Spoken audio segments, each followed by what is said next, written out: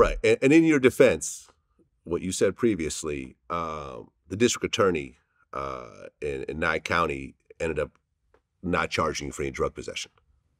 It'd have been hard for him to find it because I ain't have none on me. Well, you get through all this. You survive 12 strokes and 6 heart attacks. You get your speaking ability back, your walking ability. You know, you can go to the bathroom by yourself. You get your intelligence back and so forth.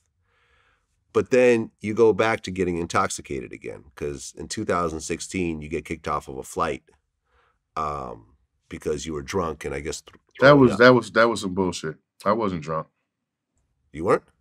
And be honest with you, I can't even remember getting kicked off a flight. To be honest with you, show me where that. I don't even remember that happened. Okay, but do you start drinking at some point? Vlad, be honest with you, I really hate the taste of alcohol. I might be like a social drinker, but I definitely prefer to smoke marijuana any given day.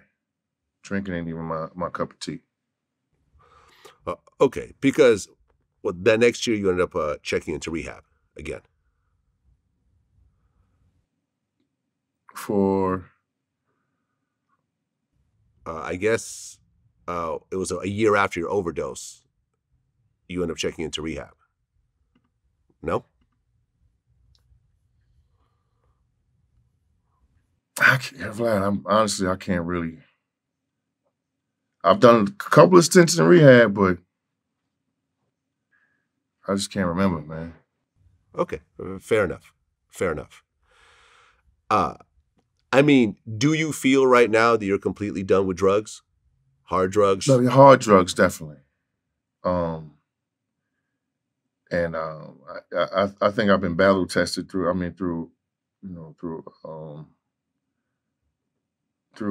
Bean's death. If there was any time where I'm like, but it don't even really cross my mind because I just know what it would do to me. And then it's like when you do drugs, you live in shame. Yeah. You feel what I'm saying? Okay, like I'm Lamar Odom, like, where do I get it from? Who do I get it? Then I gotta hide to do it. Then the people that I'm with every day, they don't do it. Mm-hmm. So it's just like I learned how to, you change the people you hang with, you change your surroundings. You can get through anything. Through God and your family, to hold you down, to give you strength. I can get through anything, man. I'm an only child.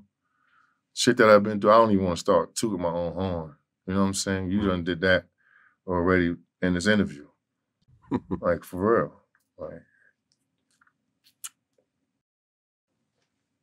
I mean, the best ain't even come to me yet. Real rap. I'm still trying to find out, why I'm here. Every day. Is the just tell my story?